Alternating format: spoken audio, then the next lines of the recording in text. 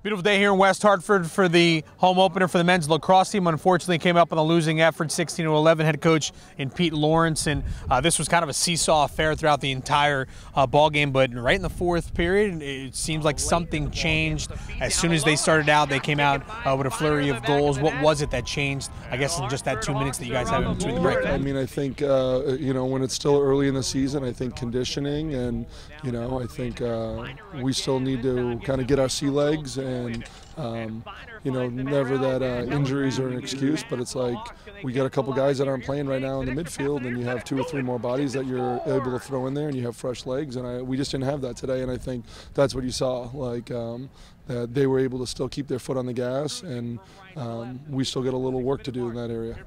Coach, you'll have a quick turnaround as you guys head on the road. Things don't get any easier for you as you go on the road to UMass coming up on Monday. So where do you go from here? You are at a record of 1-1, which could be worse. Sure. Yeah, I mean, UMass is a great team. Obviously, we had a great win against them. Yeah, so it'll be a good battle, and they play a lot like Bryant, so it's good to have them kind of back to back. It'll be physical, it'll be chippy, and so again, we need some guys to be difference makers. I think there were some guys that you referenced that were difference makers, and there's some other guys that we count on, that not necessarily you see every game, but it's like we count on to be difference makers, and I don't know if some of those guys were today. And it's like when you don't get that performance out of guys you're counting on, it's like, well, that's ultimately what happens is you come up a little short. Coach, best of time. Thank you.